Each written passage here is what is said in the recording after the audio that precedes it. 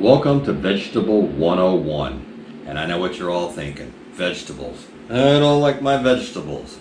But sometimes you just gotta eat what you gotta eat. So we're gonna talk about three types of vegetables. Frozen, fresh, and canned.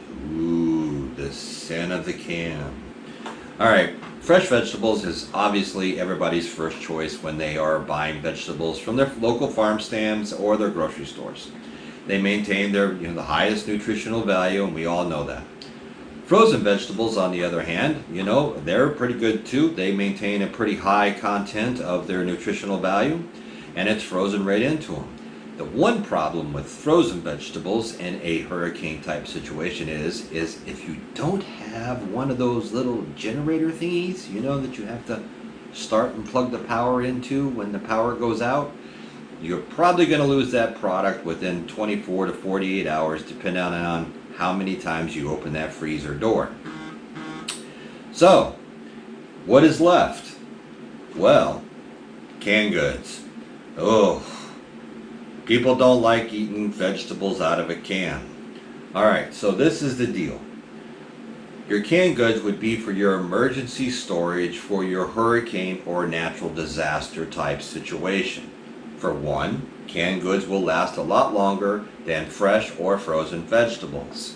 For two, yes, you do lose a lot of the nutritional value. There is still some nutritional value that are loaded into these said cans. Three, you can usually pick these up pretty cheap, and you can also get them in a variety of different type of vegetables. As you can see here, I have just a few. We have some carrots, we have corn, we have green beans, two different styles, French and regular cut. We have peas. I got a little can of mushrooms right here. A great thing to pick up is canned potatoes. Now with the canned potatoes, I would have to say you're going to want to take and just rinse those right off. And once you rinse them off, then you can mash them up, heat them up, you can fry them, whatever it is you want to do, you can do with those things, and they're just fine. But make sure that you rinse them first. Now over here we have some sauces. Now your tomato sauces and things, you're going to want to have on hand, because let's just face it, if the power's out for a week or two, you're going to get pretty bored eating just vegetables. So you're going to have to come up with some creative ways to try to cook up some dishes so that everybody will enjoy it. And there's quite a few ways that you can do that. And so we have your spaghetti sauce, your crushed tomatoes, just your regular sauce, tomato paste. You may want to make sure you have some of that just in case you need to thicken something up so it's not real runny.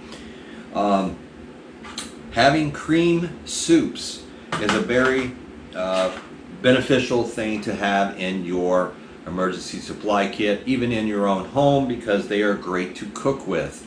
There are a lot of different dishes that you can do that you can just use one of your cream soups, and they come in all different kinds, from cream of mushroom, cream of broccoli, cream of cheddar. You get the picture. I mean, there's just so many nowadays, it's just ridiculous, but it's a benefit to us.